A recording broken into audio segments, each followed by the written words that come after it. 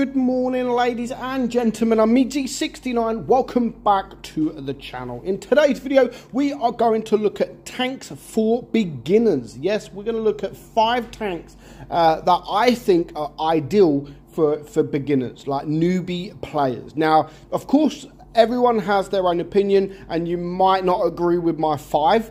But that's up to, again, that is totally up to you. Let me know in the comments what 5 tanks you think are good for beginners in the game. Now, we're not just going to look at tier 3, 4, 5, 6 and 7. We are going to look at a few different tiers, even tier 10. We're going to look at different tanks that I think are really good for beginners. Now, there are some tanks out there like this one, or like this one, or if we go to mediums, like this one, that are really, really good tanks, but for beginners, they make them look absolutely shit. And I would definitely not recommend these tanks for beginners. But there's some tanks out there that allow beginners to sort of make the mistakes and then get away with it. Where these tanks really, especially the Leopard 1, you make a mistake and you pay the price.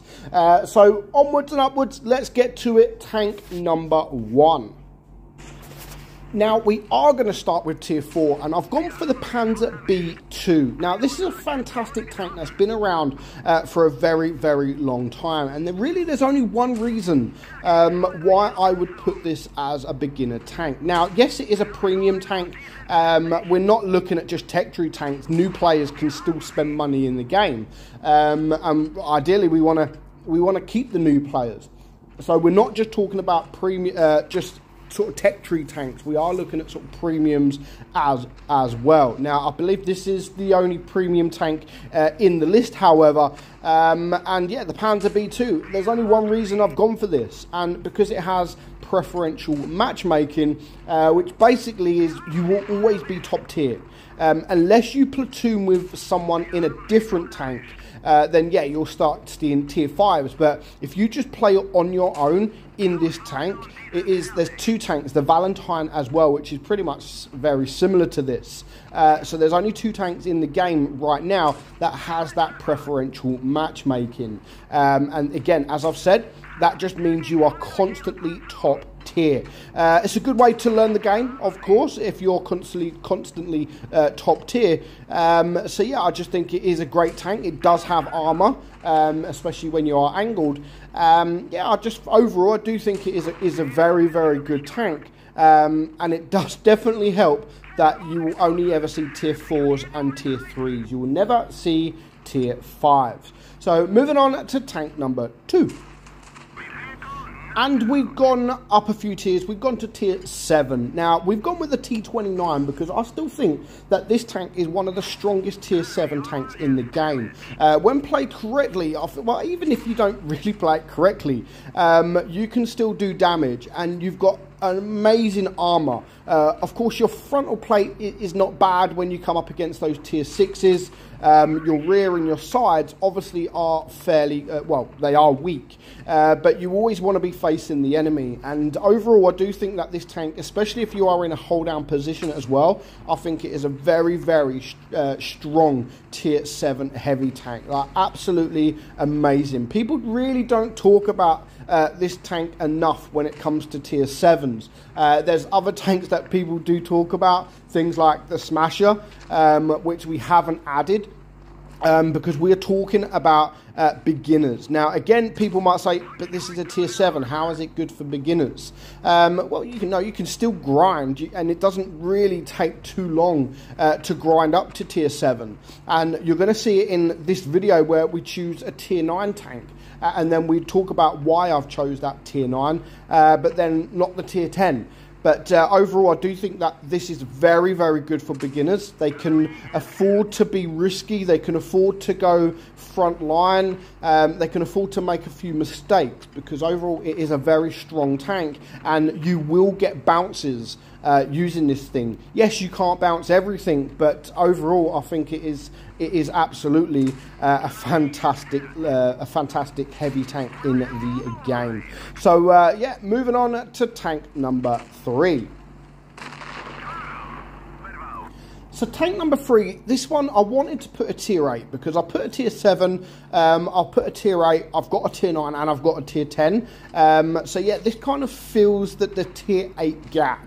And it is the 53 TP. Now there are a few different tanks that I could have added in this tier, but I've gone for the 53 TP because overall it is again it's a very strong tank. It's got great armor profile when it comes to the turret as well. You've got the tungsten shells that again helps you, and I just think it is a fantastic tank, and especially again for new players. If you get on a ridge as a new player, you will bounce an awful lot. So yeah, this won't be for everybody. Of course, the 50 TP won't be for everyone. But looking at all the other sort of tier 8 tanks, I didn't go for premium. I just wanted to go for tech tree really when it comes to tier 8.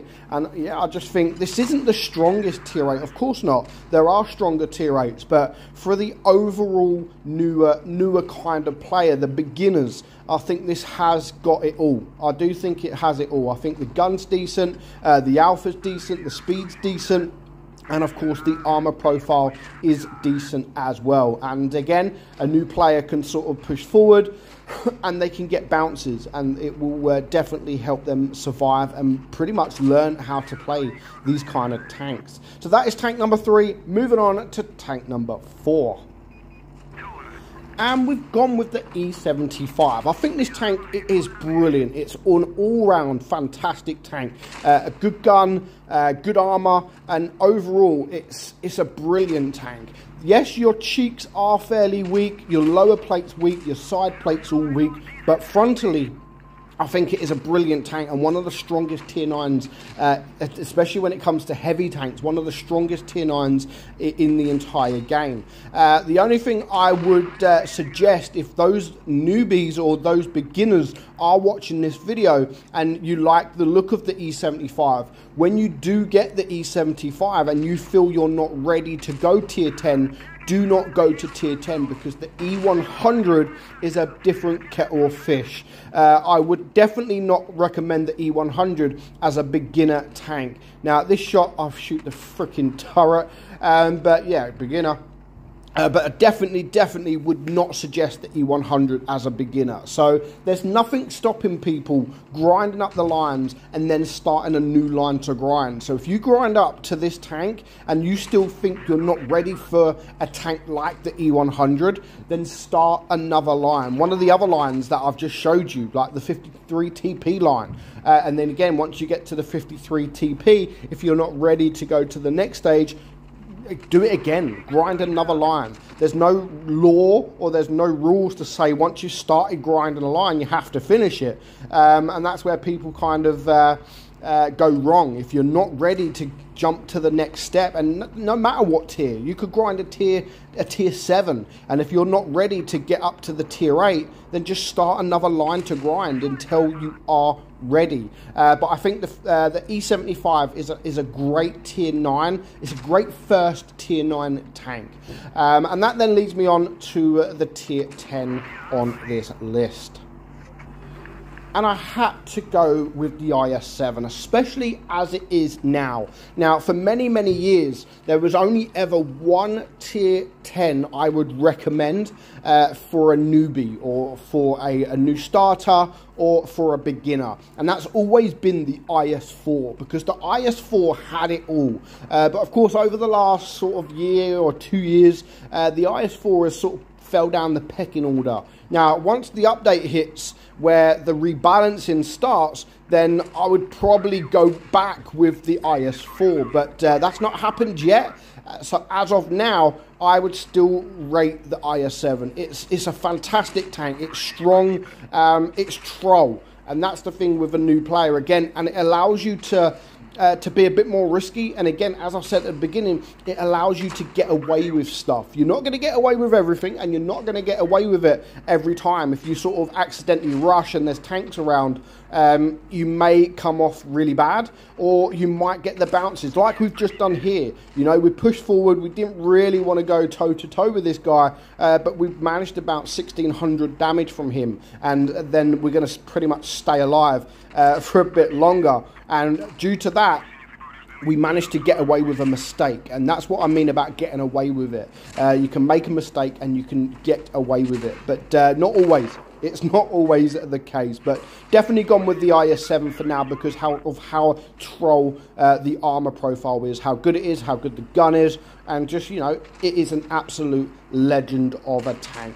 Let me know your 5. What 5 tanks do you think are perfect for the newer player, the beginners in World of Tanks Blitz? Let me know in the comments below. But for now, I hope you enjoyed today's video. I'm meadsy69, and I will catch you all soon. Bye-bye.